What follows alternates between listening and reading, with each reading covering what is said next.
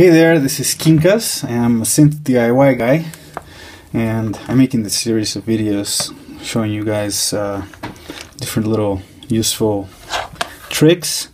And today I'd like to talk about making a MIDI cable to interface between Arturia and Make Noise, or Arturia and Korg products, because they both use stereo mini plugs for their MIDI connections so they can use smaller jacks instead of that big clunky MIDI DIN.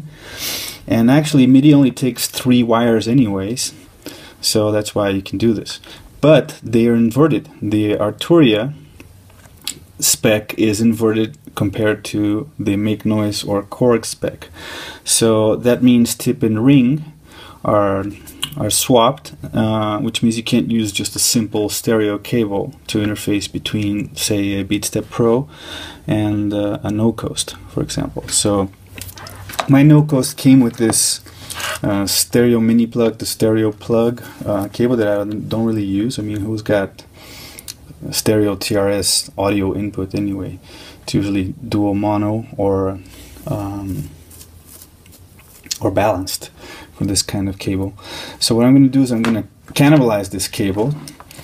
I'm going to cut off the big jack. It's a bit of a waste. If you have this kind of just stereo balanced wire, you can get 2 of these stereo jacks and do it, from scratch. But today I'm just going to keep one end as it is, nice molded plastic by Hosa here. And I'm going to cut off this guy. It's a good length too. I think it's short enough that it won't be bulky. And maybe I'll leave a little bit of the wire here in case I want to use this jack for an adapter or something. Put some other kind of thing over there, so it's not completely wasted. So now we're gonna just expose the cores here. It's pretty soft cable, so I don't need a lot of trimming. And here we have the shielding. The shielding is actually not even really necessary, but it's useful because it might keep the MIDI noise from bleeding into your other cables. So if you're patching, and I haven't really experienced too much of that problem, but that's why we use stereo cable instead of mono, so that the ground is shielded. But the ground doesn't even go into the MIDI signal path. It's the two signal wires that actually are taking the information. So this is really tiny, so instead of using the tweezers and risk cutting the copper, I'm going to use fire. I'm just going to burn off the tip of these 2 .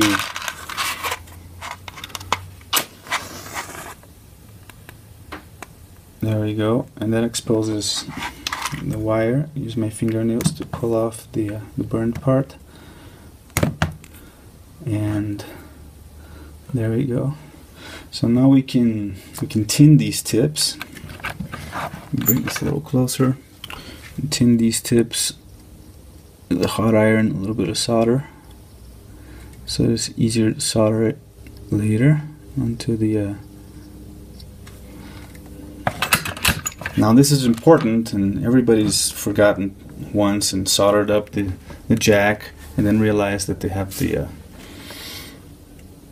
casing outside and need to unsolder. So we're going to put the casing through first.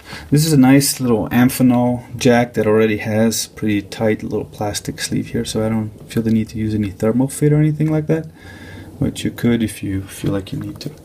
So now we just got to solder. Well, before we solder this up, we need to know what goes where, right? So let's use the multimeter and continuity setting to see which wire is the tip, and that we're going to solder to the sleeve, because the point here is to invert the tip and sleeve signals. So let's see, looks like white is probably the tip. Yep. So white's the tip. That means white's going to be wired to the sleeve on our new jack, right? So let's see which of these connectors or tabs here is actually connected to the tip, to the sleeve.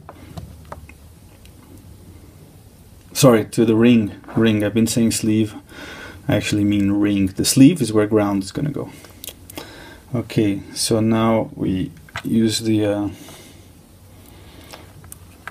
same continuity setting diode tester. Here we go. So that's where we want to, right here is where we want to solder the white, because that's tip on one end is going to be ring on the other. I'm not even going to put it through the hole or anything.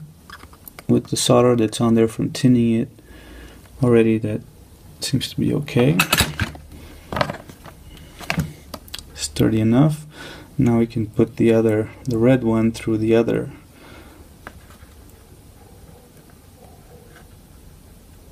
The other little hole there. Okay. Solder that up. Let's use the helping hands to hold that.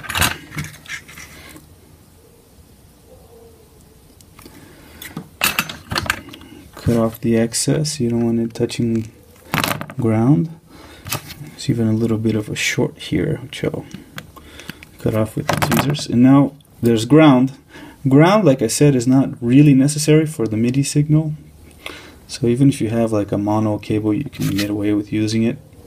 But it's there in the protocol for a reason, which is to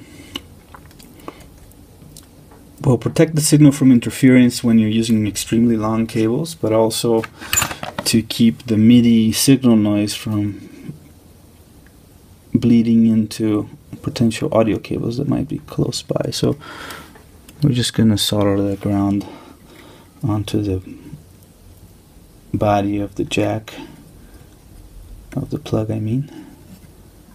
Right there, that's good enough. Now I'm going to take a quick look and see if I haven't created any shorts, and it looks like I have. I'm doing a little bit of a shabby job here. I'm not used to talking while I work, but it should be good enough. Okay, that looks good. So now before I tighten everything up, let's make sure I didn't make a mistake and measure the continuity again with the meter and see if tip is connected to ring, and it looks like it is. Alright, and now we can check for shorts. If it rings, I mean if it beeps in any other place, then we have a short, and it doesn't look like we do. So that's it. Tip to ring. You can just go ahead and tighten the these holders here, whatever you call them.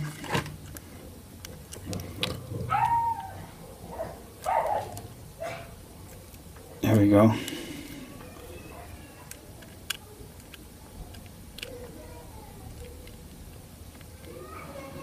And